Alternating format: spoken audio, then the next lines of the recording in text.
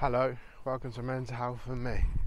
I wanted to talk about anxiety and how sometimes it does win, you know.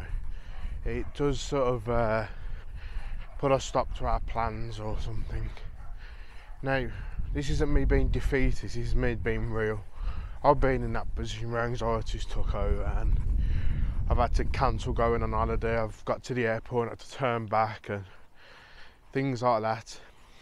But what I've always took from it is that I've pushed it and pushed it and pushed it until the very brink where I physically can't go anymore. I don't give into it at its first sort of nibble. I push it as much as I can. That's what you have to do. You have to push that anxiety level higher and higher and higher, and it feels horrible and it feels worse and the symptoms grow. But you have to do that, because otherwise that first nibble will happen sooner instead of later.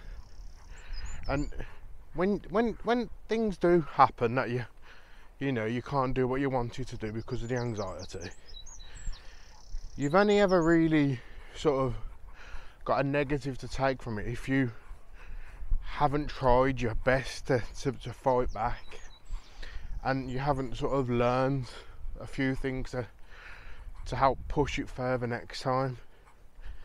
Because sometimes you'll be anxious about something to the point where you can't do it.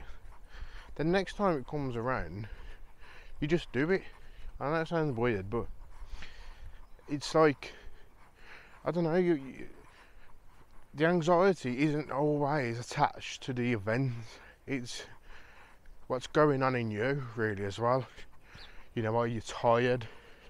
Have you got other worries going on at the moment? Because you can think, well, every time I go to this shop, I feel anxious. But actually, no, because when I went to that shop, I hadn't had any sleep, so my anxiety level was already up. And you've just got to keep pushing it. And as I say, anxiety does win sometimes. But it may win the battle, but we'll win the war, as we say, you know. We'll keep going, you keep pushing it.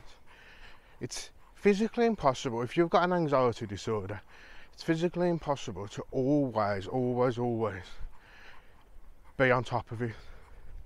Because otherwise you wouldn't have that disorder. But you have to keep doing your best. Don't let the first sign of it defeat you. Just keep going, because every time as you're pushing it up and pushing that anxiety level up, you're building up a resistance to it for future spikes. So you just got to keep trying and keep doing it. You know, it's not nice. I know it's not nice, but for your benefit, you know, you have to just drive through it. So thank you for watching, and I hope you can take something from this. You know, I'm just being real really with it. I'm not pretending that it doesn't happen, and sometimes it's not too much, because it is. But as long as you keep doing your utmost, you'll crack it, and you really will. So keep going.